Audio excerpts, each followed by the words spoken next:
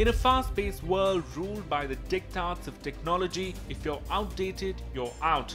And that's why choose a place of knowledge where the motto is learning for life. Welcome to the TAPMI Management Institute, or TAPMI, where management in fact is not just taught but also practiced. I'm Nikhil Ananda, and over the next half hour I'll go inside one of India's best B schools to find out just how they're perfecting the art of management excellence.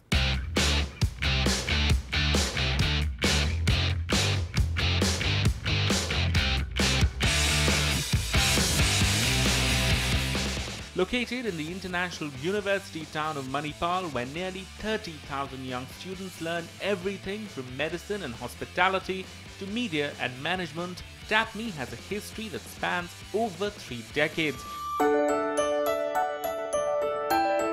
It was founded by the late TAPMI in 1980 and has over the years played a pivotal role in strengthening the educational and health infrastructure of Manipal, occupying a rather special spot in town. He had the idea of setting up an institute in a rural setting and then create managers which are more relevant for India compared to a Western type managers of the future. And his idea might have come because he was also part of setting up Indian Institute of Management, Bangalore.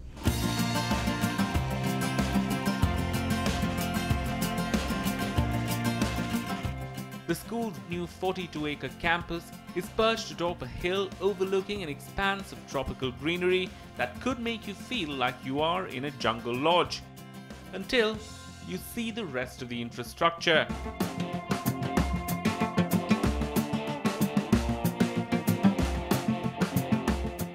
State-of-the-art classrooms,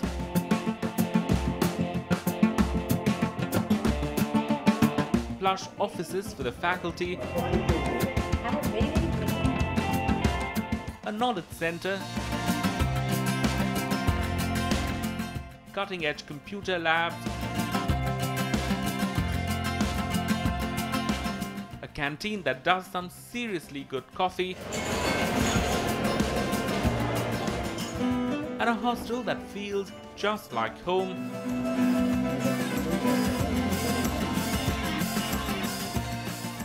Even though there are students who've made it here from at least 27 different states of India.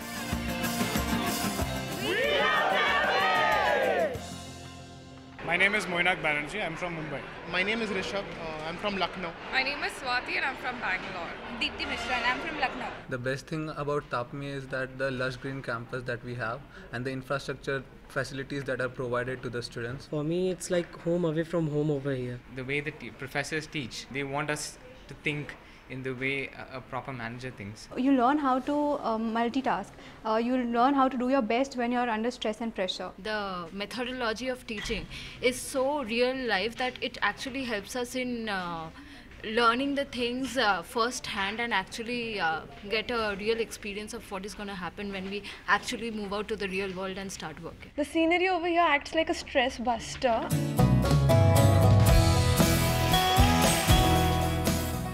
To excel in postgraduate management, education, research and practice, that's the mission with which TAPMI operates. And to talk to us a bit more about that is Dr. Gururaj Kidiyur, who is the director of the institute. Sir, thanks so much for talking to us here at this beautiful campus. I want to in fact begin by asking you also about your other motto, which is essentially learning for life. Tell us a bit more about that and how you incorporate this philosophy at TAPMI. Excellence is not complete.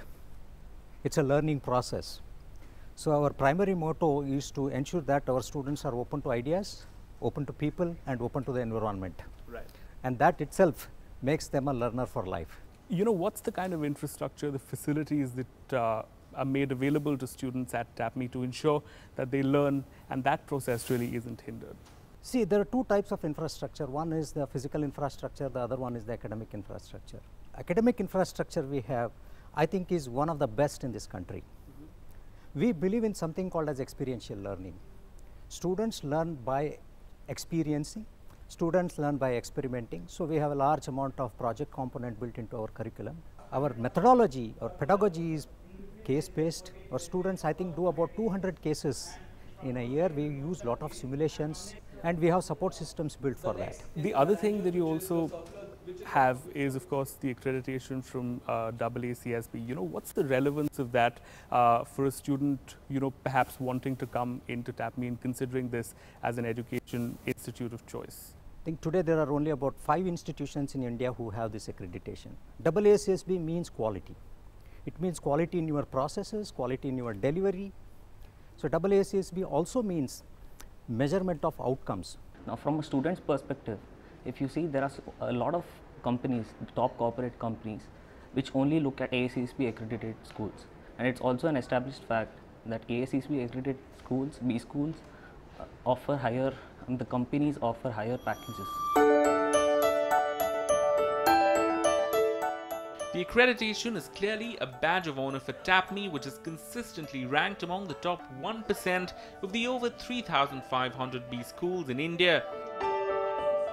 Sustaining this mantle involves not just a rigorous admissions process, but also a unique pedagogy and a grading methodology that brings out the best in every student.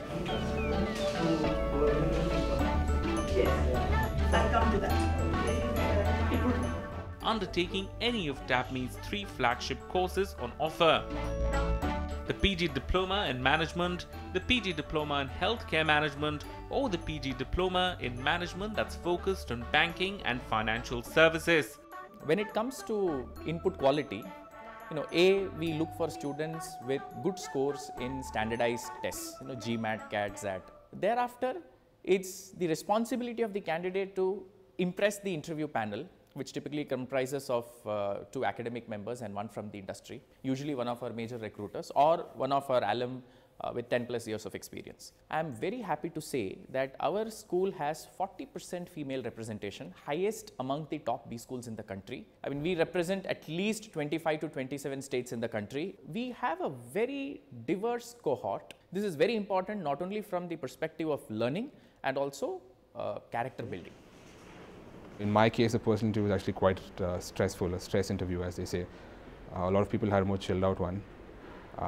So it was mostly, in my case, because I had WorkX, they asked me a lot of things about where I'm going from here and what is my plan and how does TAPMI help fit into that plan. So I had to know a lot about the courses and in terms of what I want to do in second year and stuff like that. The approach is, it's terrifically holistic.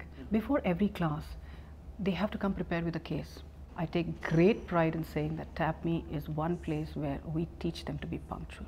About 25% of our faculty members are visiting faculty. So we believe in TAPMI that our teaching must be a blend of both. We have had Mr. Mohandas Pai come in, the famous journalist P. Sainath, Mr. Nitin Gadkari, amongst the few names that I can give you. So what happens when we have this guest faculty over here, it forms an important part of the fabric of an MBA, because in TAPMI what we are taught is to management in practice. These people that come, they get in with them industry experience, which helps us connect theory and practice together. There's continuous exams, there's continuous practice, there's a lot of pressure, but all of these things make us very much ready. So we are like those hard-boiled eggs which are put in a softer environment outside. As a part of your experiential learning, we have different simulation games, which is at par with the international B schools. And these kind of gives us a hands-on experience about what are the kind of decisions that can be taken during difficult times that could arise in any business like situation. The emphasis here at TAPMI very clearly on doing rather than just on theory, and this, says the faculty, is a conscious effort to help the students lead and also make them accountable. And the proof of that lies in TAPMI's enviable placements record over the last 25 years. We have been consistently achieving 100% placements. So there's usually a trend in TAPMI where every student who is a part of TAPMI, actually by the time he goes out is already equipped with a job. On an average, we get close to around 250 plus companies to the campus in any placement cycle, and we get these across 32 various sectors. The average salary what we achieved last year was around 9.24. That's almost 9% increase in our average salary. So the salary ranges go from 9 to almost around 20 lakhs. The practical, hands-on approach to making students employment ready and getting them prepared to face the big bad world of jobs and careers involves regular interactions with alumni as well as a strong interface with the industry through events and lectures. Because the good people are going to go where the opportunity is. If you can look at what are the roadblocks, what are the possibilities, who is actually the brain behind everything here in Manipur. Has there been a situation that have seen the who's who of corporate India descend upon the campus over the years? Deep inside you, you know that it's the right decision for the right reasons, not for the wrong reasons. Then you should go ahead and take it. We've got marquee names from various sectors. So let's say we've got Goldman Sachs from the BFSI sector, or you have Amul that visits our campus, we had Wildcraft. We also have various recruiters like Future Group who's always visited our campus for various campus engagement activities. So across sectors, we've got our corporate partners. We got a bunch of alumni to come back to class and tell us how this so-called vocational approach to learning has helped them in their later lives. Okay, joining us now are in fact two alumni of TAPMI, that's Dr. Smita and that's Archana, both of whom in fact work with different parts of the Manipal group. So I want to start with you. How has life in your career been post TAPMI, and how do you think the institute really helped in shaping the person that you are today? I think the curriculum, the teaching learning process which is adopted by TAPMI plays a very important role. How it helps us push us to the maximum and enhances our benchmarks. I think that is one important learning from TAPMI. I think 2 years you transform yourself into another individual. We have been they have been conducting a meet every 10 years after you have graduated, or say even city-wise meets. So that way it has helped us to stay in touch with the alma mater in a better way. The internships, the industry interface clearly helps bring in some rigor, and while helping place students across some of the top-notch companies in India and the world, also unleashes the entrepreneurial spirit in others. Like Apurva, a second-year student of PGDM whose grand ambitions to launch a gaming app company suddenly seem more realistic after a stint at TAPMI. All right, Apu, so you have ambitions of becoming a gaming entrepreneur. Can you tell me how TAPMI has essentially facilitated this dream, how it's sort of given you an impetus to actually go ahead and fulfill your dream?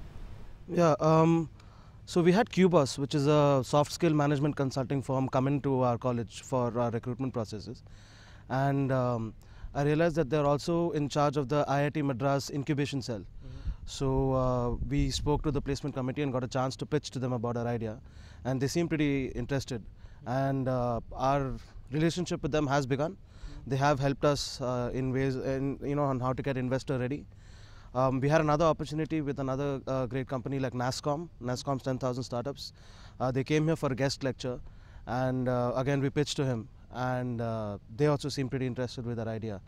And without TAPMI, this would not have been possible. Meeting people like this was not happening otherwise. Coming up, it's all about experiential learning. We take you inside the TAPMI Finance Lab, where students turn traders, putting real money where their mouth is.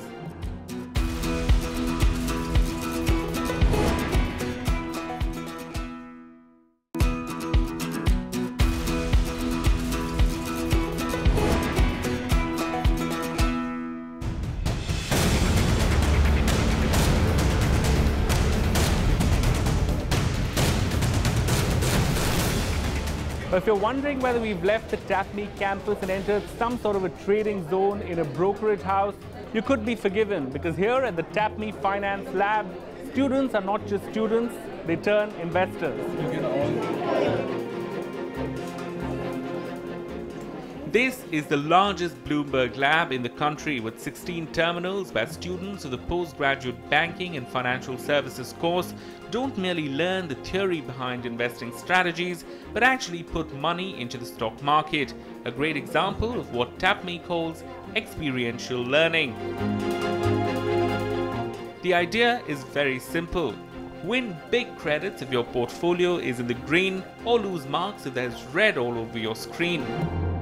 All right, Amay, tell me a little bit more about the student-managed investment course. What exactly? You see, we have a corpus of 25,000 is given to each student, and we are like split into teams of 5 or 6, and we have to invest in real-time stock market. And based on that, we have this returns made. As of now, we're bleeding a little bit because the markets are down today. If we're at a loss, it affects our grades, but it's only 30%. The majority is reports and investment rationale, how we go about it. All of us wish we become stock market traders, but then if it's not going to be on a professional basis, at least for our own personal investments, I think Bloomberg is going to help us in a lot of ways.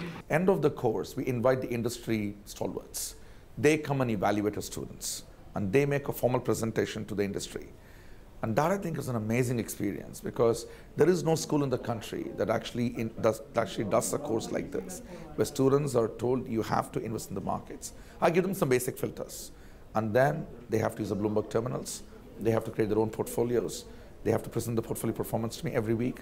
They have a stop loss, a complete risk management strategy. They prepare the most comprehensive investment diary, which documents every decision the team takes.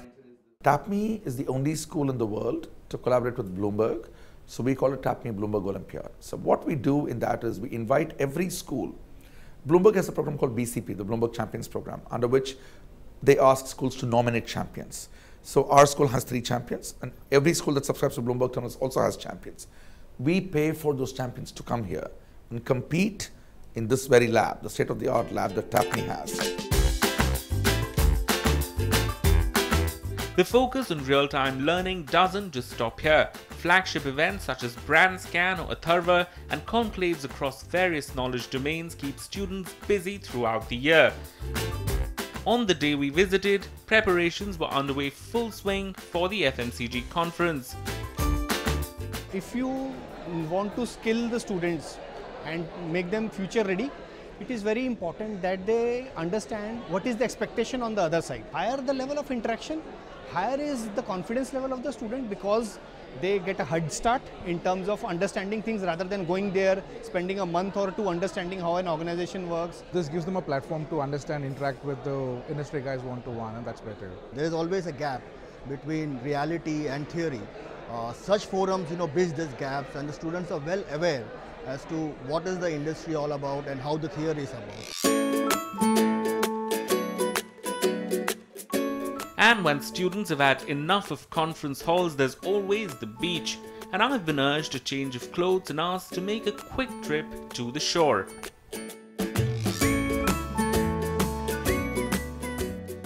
Now, the sea is an integral part of the life of not just the locals in Manipal, but also the students at TAPMI who are now joining me here. And this is, in fact, Srinivas, who's the convener of one of the flagship events at TAPMI that happens on the beach. So he's going to tell us a little bit more about what's called Quiz on the Beach. So QOTB started around 13 years ago when TAPMI decided to get involved in the beautiful beach city and the basic concept of core values of TAPMI, that is knowledge. So over the past 3 years, QOTB has grown by exponential. I think so if we take the last year, that is 2016, we had around 1,000 participants from over 300 colleges.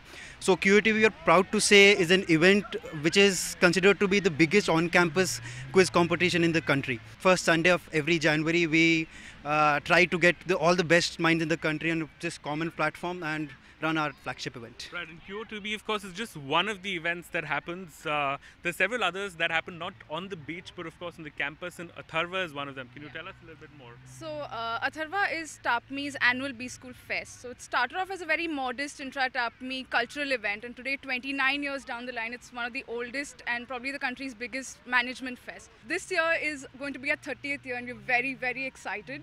And amongst all the things that I like about TAPMI, Atharva tops the list.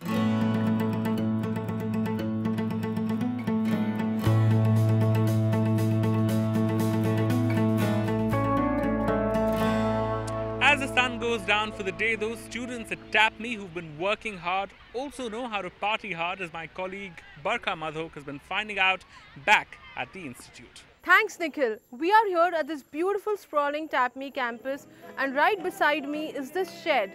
Who would have thought that this shed turns out to be the most happening place on campus just after the sun sets? TAPMI, we are from TAPMI, we are from TAPMI,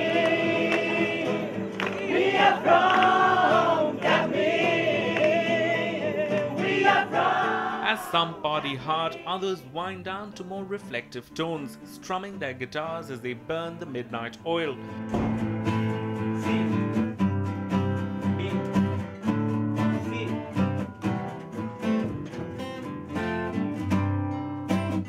Striking that perfect balance between work and play as the day comes to an end.